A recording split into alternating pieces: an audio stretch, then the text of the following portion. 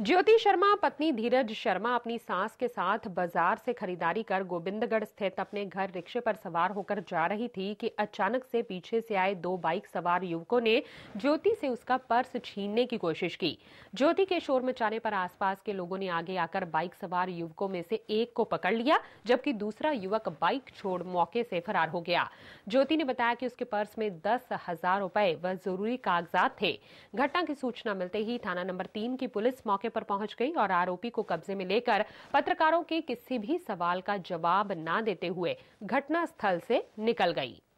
आंदे पे सीगे इदा असीं पर्स विच रखिया आ, वो इदा विचों हथ मार के खिंचिया इन्होंने पर्स में छड्डिया नहीं, घसीटते काफ़ी दूर तक ना लगे। फिर इन्होंने उन्होंने सोचा कि पर्स छड्डिया नहीं, फिर दौड़ गए। फिर इधरों ये भाजी आए, ये मगर गए दौड़े। फिर मेरा समान सारा मेरा समान सी 10,000 रुपया सी नहीं, मेरी मदर से मेरा बच्चा सी नाल, ये मोटरसाइकिल ते सीगे 2 जने।